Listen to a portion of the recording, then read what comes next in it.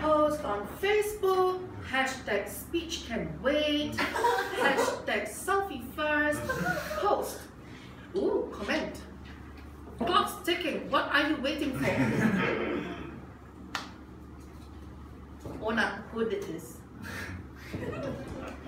Have you received this often? People putting on big things like this for little things like this. One can be so hungry, but the moment the food comes, click, post on Facebook, food is finally here, hashtag famished. What are you waiting for? Contest Toastmaster, friends, I have a job, and my job is to manage procrastinators. It's an exclusive, tough job. Not everyone can do it. I am a mother. I have 3 beautiful kids. I love them. Most of the time. Every morning, 10 minutes before the school bus arrives, I tell them to put on their shoes. Meanwhile, I grab their bags, grab their stroller, time check, 7:02. Kids, shoes on! Turn off the TV, turn off the fan, time check, 7:05. Shoes on! Now! Find my keys, find my phone. Where is it? Time check, 7:10. The bus is here. What are you waiting for? Shoes, now! By this time, my voice got so loud, even my neighbors rushed for their shoes. Every day, my kids would wait to rush. How often do you wait to rush? Then we come to my husband, my knight in shiny armor, the man who swept me off my feet, but now can't even sweep the floor. When it comes to the household, he's in charge of the trash, but every day he waits until I gather all that trash for him. He waits until I tie it all up for him. He waits until I say, what are you waiting for? Then he put on his shoes and throws the trash. I'm starting to think, I don't have 3 kids, I have 4.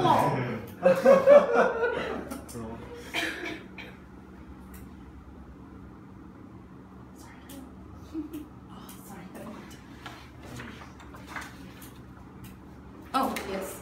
I love my husband.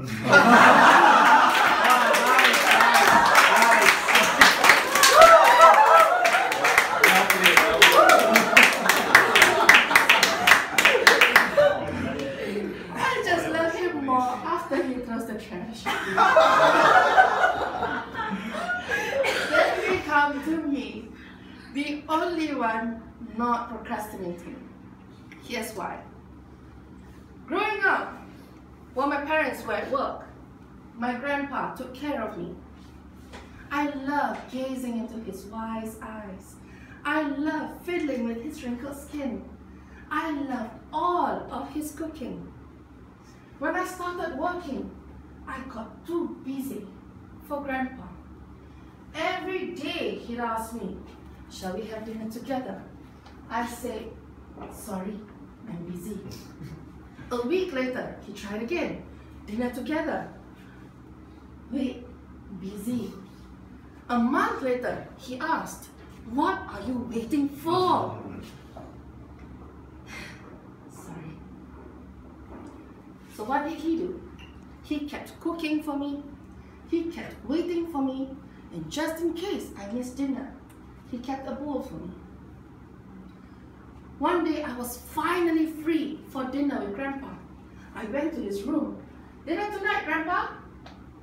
Grandpa? Grandpa?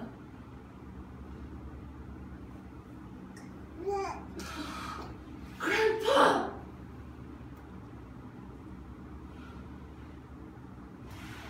body was ice cold.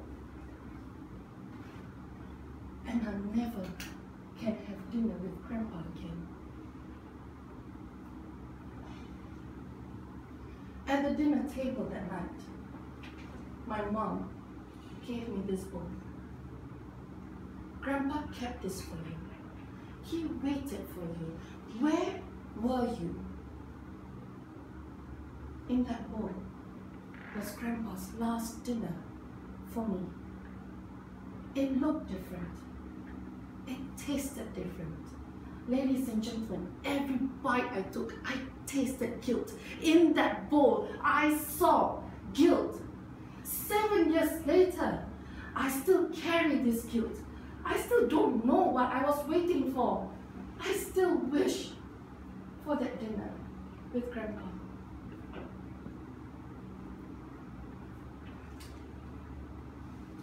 Time waits for no one. And what was I waiting for? Since that day, I learned that some things in life can't wait, won't wait, shouldn't wait. Today, my top priority is spending time with my family. When my parents ask me out for dinner, I say yes. When my kids ask to play with me, I say yes. When my husband asks me to throw the trash for him, I say yes. No. No. Still on him. What about you? Are there little things like that getting in the way for big things like that? What are you waiting for?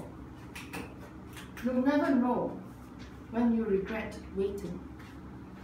So let us stop waiting. Start living. Hashtag, what are you waiting for? Thank you.